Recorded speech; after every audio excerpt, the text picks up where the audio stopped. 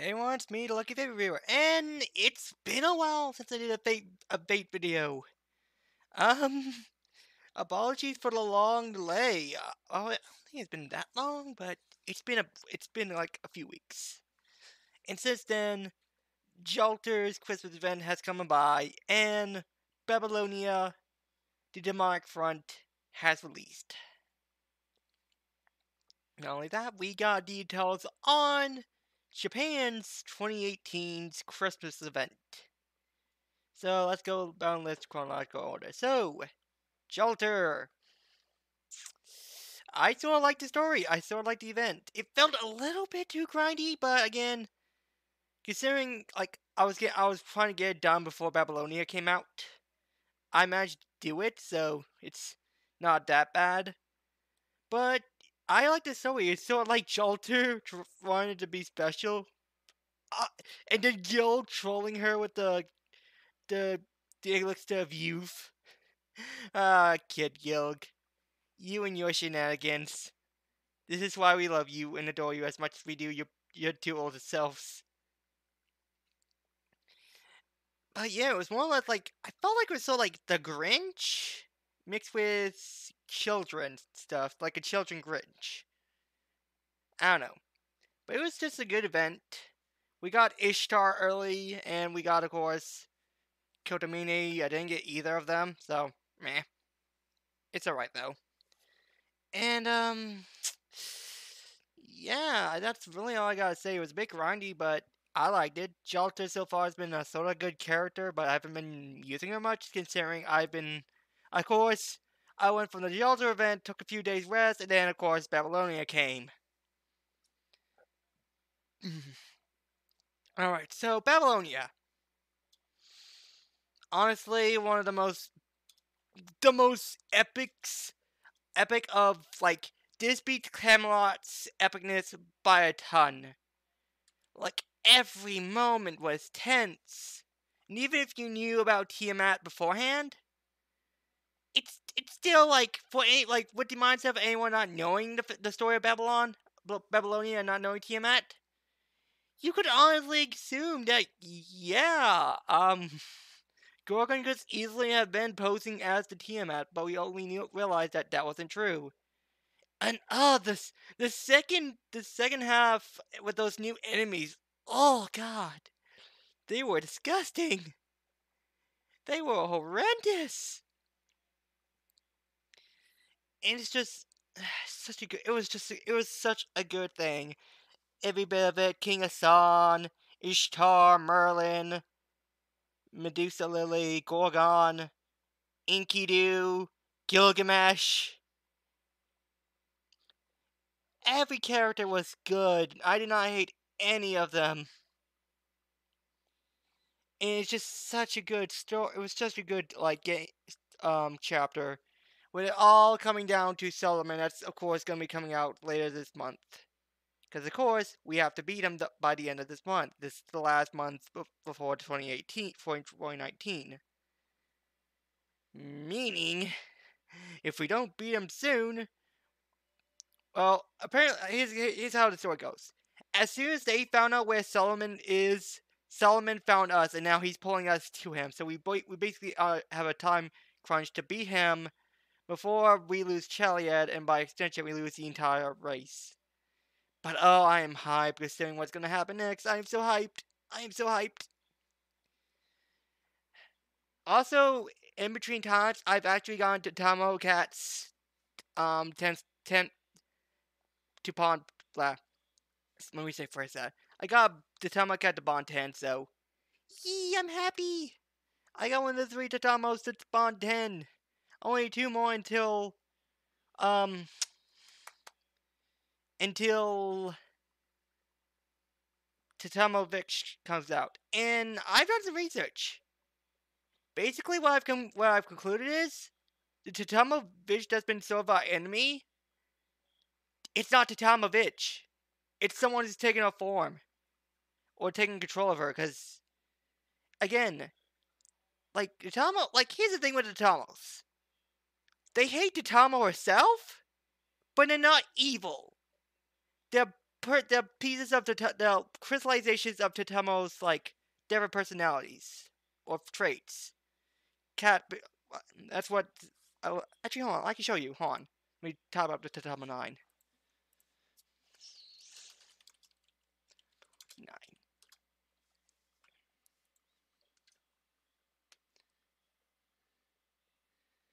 Okay, and college. Here we go. Don't have to be why it's called college. It's just what stuff. So, but anyways, the Totemo 9 includes Totemo and 8 we're forming.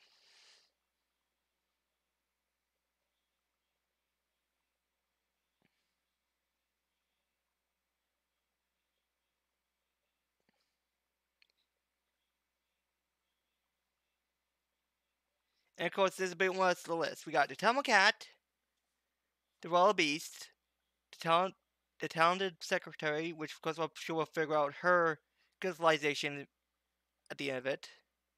We still have 2 unknowns.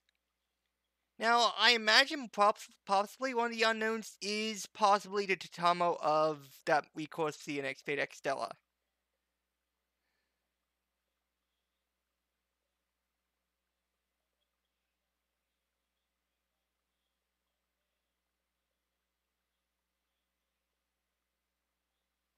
Ah, that's weird. Well, point is, it was just a good freaking map. And speaking of Temovich and all that stuff, in Japan, Sin, the third Lost Belt came out. Lost Belt Sin. We finally got to figure out who that Sable, the Fate, who Fate,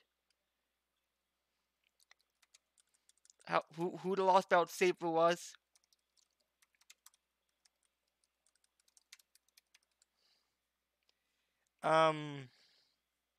Yeah.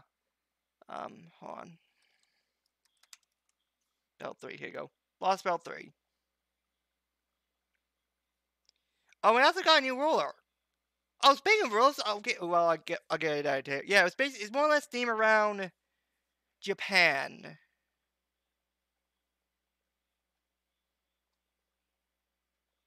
More or less Japanese one, style one. So we had a Russian one.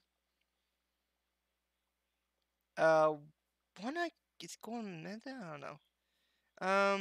Hold on. Here you go, here you go. Here's the one I was looking for. I'm trying to figure out where exactly it was. So we got the girl with the weird ponytails and one of them coming to rise. But we got Yui Miyoi, who was, of course, consort Yu, or Akatara Hikonoki, which I have no idea, but I think she's from another Type Moon project, so she's a pseudo servant. So that's good. Got a pseudo servant. They finally gave us Assassin Lishin. We finally got Assassin Lishin, but he's the old man. So rather than having it young man being assassin and the old man being lancer, it's reversed within Grand Order. So it's fine though. We got her. We got the new saber, which of course is Leon Wang. It's the Lost Belt saber, the one that was in the advertisement. That's the saber who is the servant. Archers. We didn't get any archers, which of course we got John Arc Beach, and then we got Napoleon doing the last one. We got Quinn Leung for Lancer. Riders, I'm pretty sure this was the Rider Fest. Oh no, this is just red hair. Red hair, basically Lubu's horse. Lubu's horse is a servant. I would like you to take a moment and realize that. Lubu's horse is so amazing, it itself constitutes as a servant. So akin to, um, uh, Force. I think that's how you pronounce it, Buki Force. And we also got Xiang Ying, and of course for the ruler, we got the ruler of the third Lost Bout.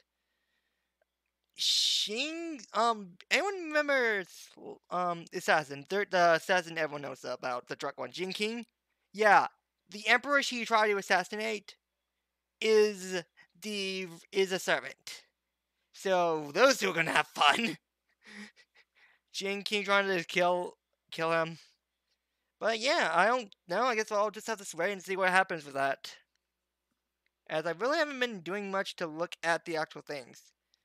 But now we come into the fourth thing, the Christmas stuff for Japan this year. So anyone remember that writer that we got within Babylonia, the South American one? Yeah? Well, she sent it this year. I'm not kidding you. She's Santa, and we're also people are theorizing that we're possibly getting Gareth, Grain's little sister, one of his sisters, within Fate Granddaughter. This is likely going to be a summoning event for him as well, her as well. So we just gotta wait and see, basically.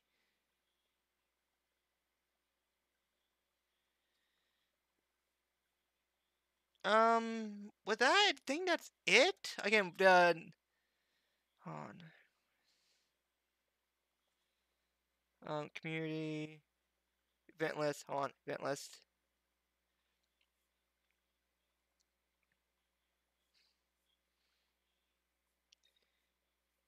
Um,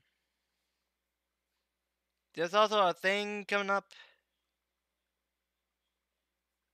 Well, there was a thing for going on right now, I guess. Oh no, that ended. So I guess we are just waiting for the Japanese thing. Yeah, the Christmas thing. Here we go. Here's the thing. You got Christmas, and she's a ruler, so there's that. And of course, we have the Santa stuff, and then also apparently they've been giving like servants like bond increases, so that's a good thing as well. Incentivize using certain servants to get more bond, I guess. But that's basically it. Yeah, Gareth is possibly being summoned. She's like, I think she's gonna be 4-star, 4 or 3-star, cause let's be real here, she's not really that powerful. I don't believe she's not like like if Galahad's like a 3-star, a 4-star, then it's likely she's gonna be a 3-star. Cause I don't really know if there's any memorable tales for her to make her like a super well-known unit. But I think she's likely gonna be 4-star because again, Christmas banner, they've got to do something.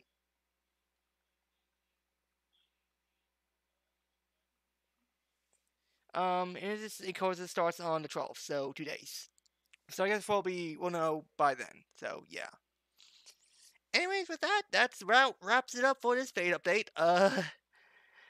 So Solomon's coming up for us, and in Japan, they're about to get ready for Christmas. Of course, New Year's come around.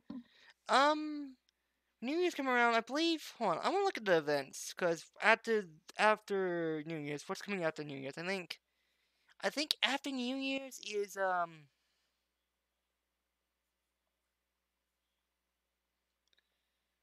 and of course we got. Oh, we got the Edmond Dantes rerun happening in January. We got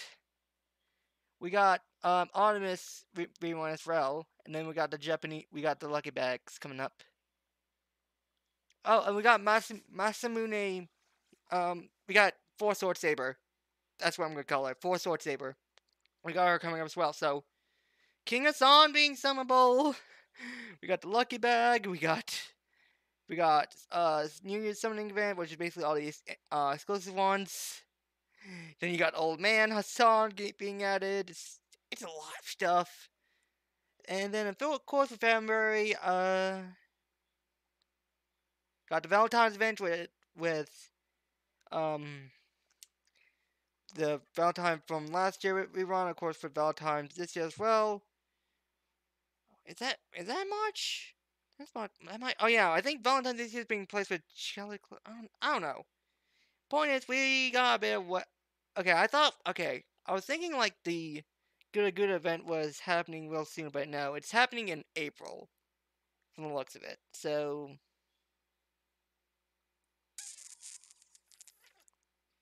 Yeah, Japan. If you're waiting for Edmund to come back, or you're waiting for Artemis to come back, now's your chance. They're coming back. They're coming back in their events.